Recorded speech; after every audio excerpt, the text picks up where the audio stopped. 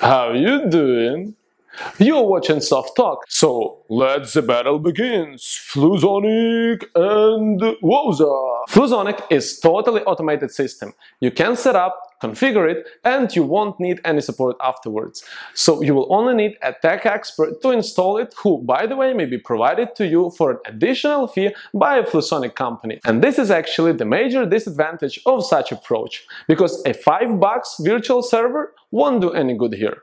Yet, there are some very good advantages. This platform is extremely powerful. You can have many users and many viewing hours. It has its API, the visual component, everything is set up and working. This system is, for example, used in many airports as a security system to watch the stream in real time. Just recall any of the movie where the bunch of good guys staring at the many screens in the airport trying to figure out among the crowd of people the bad guys. So this is the case. An undeniable drawback of this solution is that Flussonic is a system in the box.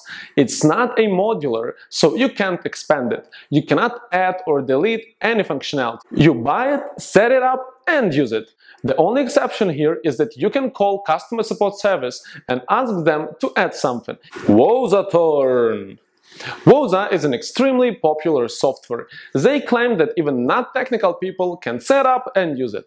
It's written in Java, the most popular programming language in the world, so people often think that it's easier to find just the random Java specialist to work with it. Yet it's not as simple as it seems. Not every Java programmer can deal with this platform, as they need to understand how video technology and streaming work. Secondly, WOWZA positions itself as a multi-modular system where you can switch off or add some functionality. Yes, there are many plugins you might use, but around 50% of them don't work. Moreover, some of them may even break the system, so you want to be very careful. More importantly, WOWZA is not as powerful as previous solution, primarily because it's written in the language used for virtually anything in the world, including microwave ovens, phones, washing machines, etc. etc. Productivity is the price that you have to pay for universal language, and in video streaming, productivity is crucial and almost everything. That is why more and more businesses turn to either Nginx-based solutions with FFmpeg or Flussonic,